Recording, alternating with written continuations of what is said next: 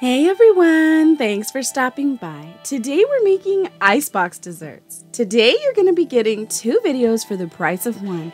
I've teamed up with my friend Jill over at YesterKitchen to bring you 2 of the best icebox desserts ever. Her channel is all about retro foods and where they come from, so if you want to learn about your favorite food and its history, go and check her out. So we are going to be making a Reese'S peanut butter cup icebox cake, guys. We're going to start out with our pudding. So in our pan, we're going to be putting our cocoa powder, our sugar, our salt, and our cornstarch. You want to put all of that into your pan, no heat right now. You just want to combine all of the ingredients really well. So now we're going to go in with our milk, and today I'm just using whole milk, but whatever milk you have will work. Now working on a low heat, we're just going to whisk everything constantly until it thickens up. We're on about a medium heat, I would say, medium-low. And we're going to kill the heat, add in a tab of butter and some extract, and this is vanilla extract.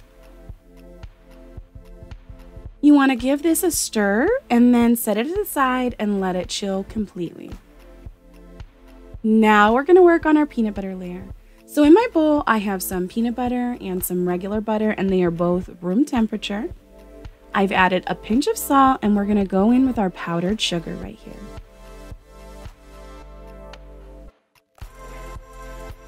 We're going to give this a whisk, and it's going to take a couple of minutes.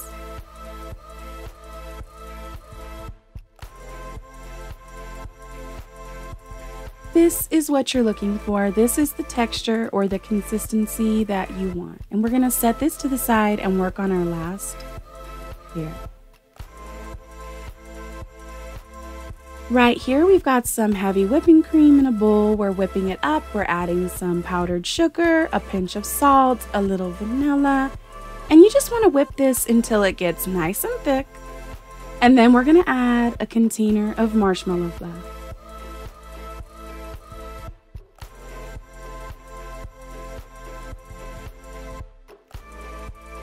We're going to give it one last whip, and then it's time for assembly, guys. Don't forget to go and check out my friend Jill over at YesterKitchen. She is linked down below. Now we're building this cake. So I'm using graham crackers, although you could use any cookie or any cracker that you want. Now I'm putting our peanut butter layer on, and that is not originally how I planned it. I planned it a little bit differently, but we will talk about that a little bit later in the video, but it did not cause any problems. After the peanut butter layer, I just went in with another layer of graham crackers. And here is our chilled pudding, and we're gonna just spread that around until it's nice and even, or as even as you can get it. Another layer of graham crackers, and you want to be pressing the graham crackers in just very lightly. And we're going to put half of our whipped cream layer.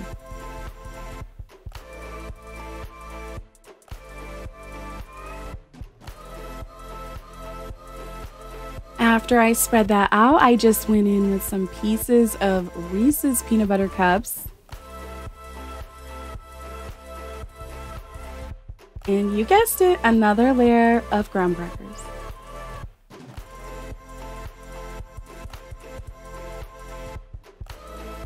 Here's our last layer of the whipped cream. Now you want to spread this out evenly, cover it in saran wrap, and put it in the fridge overnight. Here it is the next day.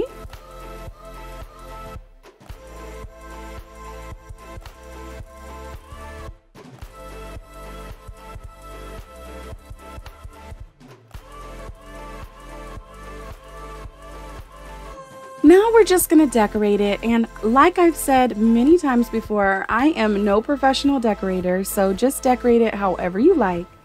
I'm going in with some crushed graham crackers right here. So I said earlier that we would talk about the layering of this cake. You can layer it however you like, but I would prefer to have the pudding on the bottom. The peanut butter layer kind of made like a moisture seal for the crackers, and they were a bit crunchy still on the bottom.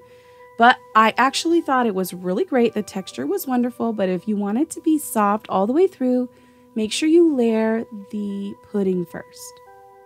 So right there, I just went in with some chocolate sauce and in my favorite caramel sauce.